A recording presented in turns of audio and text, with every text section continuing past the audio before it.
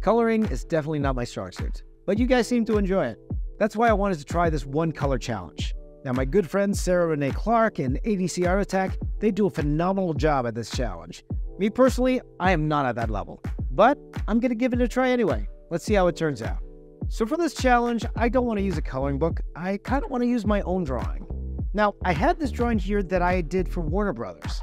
I thought this would be a good fit. So first, let me show you how that was done. I thought to myself, this particular piece would be a good one. It's Blue Beetle, because it's blue. Blue Beetle came out a few months ago, and I got the opportunity from Warner Brothers to actually meet the director, A.L. Manuel Soto. And whenever they invite me, I always like to bring a drawing with me. Now, I had a little bit less time than previous times I was able to do this, so I woke up very early that morning and thought to myself, okay, I'm going to try to see what I could get done before I meet the director that night. I thought a nice action pose. As you notice here, I have the big cannon arm reaching out towards you. And not only did it look cool, it covers part of the body. I only have to draw one leg. When the one arm's out, what's the other arm doing? It's recoiled back like this. I don't have to draw that other arm now. And not only that, I don't have to draw the lower part of the leg. Just draw a little piece of foot sticking down there. That's very strategic, right? Things you gotta do to kind of make the deadline and still make it look cool. Now, before you attempt something like this, and I know all of you can get to this level for sure, make sure that you learn the basics first. The basics of perspective, of anatomy, draw two arms, draw two legs. It will actually help you when it comes to the foundation, kind of help support the realism of your art if you know how to do those things. So I would have loved to have just stayed in one spot and finished this drawing, but when I said I was busy, I wasn't lying. I had a meeting at a coffee shop, so I went and I packed the boards, got one of my stands, and brought it with me to the coffee shop. I didn't want to waste a single minute. I set up my cameras and I tried to draw as much as I could. When I started comics, I was just a comic book penciler, and I really hated inking at first because to me it felt like I was redrawing my drawing, and I didn't like it. And then I got the chance to do some Transformers covers for IDW when I was working in visual effects. So this was a side job, and they said I would get a little bit more money if I inked it myself. So I said to myself, okay, how can I do this where it doesn't feel like I'm redrawing it? And there was an artist named Tommy Yoon. He did a lot of books. He's a legend. How he did it was he would draw a sketch in blue line, just a very rough sketch, and then go straight to ink to draw it. And I thought, you know, I could try to do something like that. That way I could go ahead and add all the detail, and it would be the first time I'm doing it in ink. So I thought to myself, okay, why don't I give it a try? Why don't I give it a shot? So that's how I developed the style I have right now. And it's 10 times faster than drawing everything tightly and then adding the ink after. But the thing is, you got to be confident in the ink. When you draw in ink, it's permanent. So afterwards, I packed up, I went home, and I finished the drawing at home. For the amount of time I did, I was super happy with it. And I was actually very excited to give it to the director that night. By the way, again, if you guys want to watch it, I got a link down below if you want to check out that short where I actually give it to the director after this video. At the end. And here's the finished drawing. I did scan the piece in before I gave it to the director, so I had the file. This was actually a great opportunity to do this challenge. I've always wanted to try this challenge. I'm still a newbie when it comes to coloring traditionally, so I thought, why don't I give it a shot? So I went and I picked out all of my blue markers. I don't have thousands of pencils like my friend Sarah does, but I'll make do with what I have for now. I took the drawing file and went to go print it out to 11 by 17 piece of paper here. Now the good thing is, I printed out a couple of these just in case I made a mistake. I'm trying to do it in a way where I can make it as foolproof as possible. So to do that, I'm going to start with the lightest color first. And I'm liking this front blue here, this B00. We're gonna start with that. A couple things I can keep in mind. Parts I think that would be highlighted with white. We call that a rim lines. I'm gonna leave that white. I'm gonna leave the wings alone for now because I'm not sure exactly how to color that.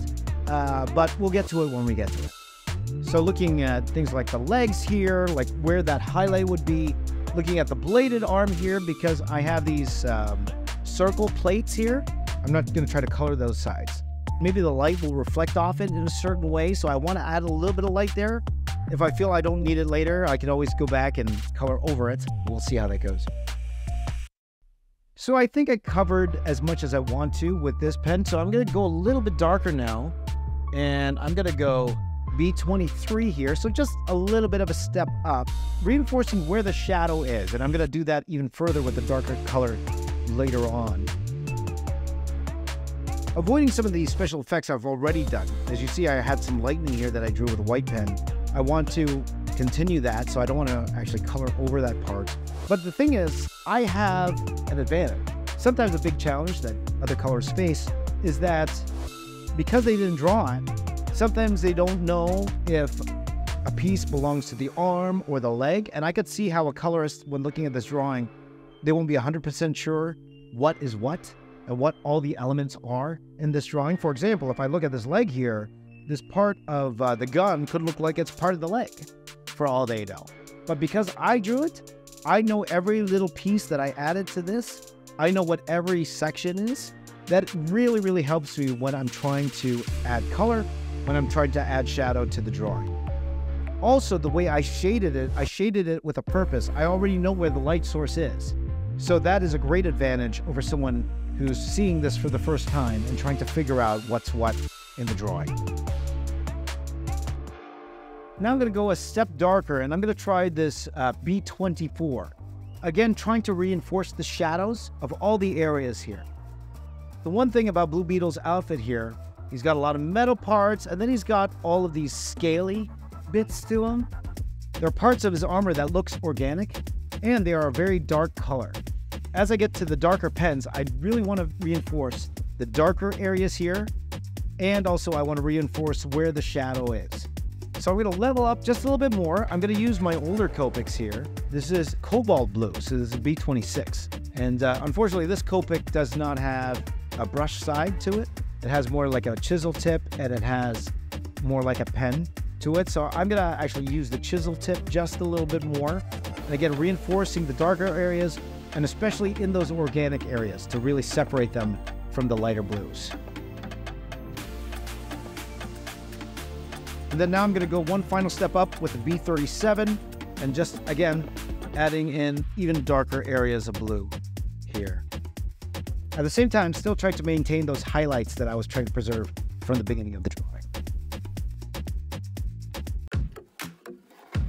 Now, I did try adding just a hint of saturation because I do want to do something for the eyes because the eyes are yellow.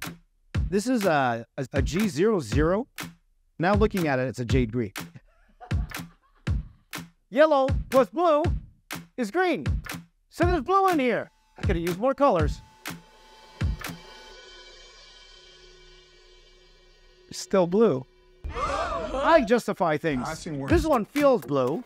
So especially things like the eyes, I'm gonna just add a little bit in the eyes and just a little bit where the round plates are because there's light emitting from those plates. So I just add just a little hint of greenish blue. Oh, blue, right? And one more thing I'm gonna add, I did not touch the wings yet, so I decided at the end, I'm not gonna do anything fancy. I'm just gonna go back to my B00 and kind of fill those in, leaving just a tiny bit of highlights here and there. And then just going over with the rest of my blue markers, adding a little bit of saturation to finish up the drawing here. I'm leaving the energy as is and just focusing on the character itself. That was strategic because I'm scared. I justify things. So I got it to this point and it's okay. But I'm wondering if I could draw back to my experience as a visual effects artist, as a matte painter, and see if I can apply some of that skill into this drawing.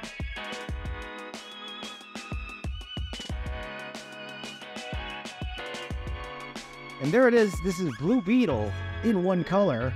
Blue. Yeah. I just did it there.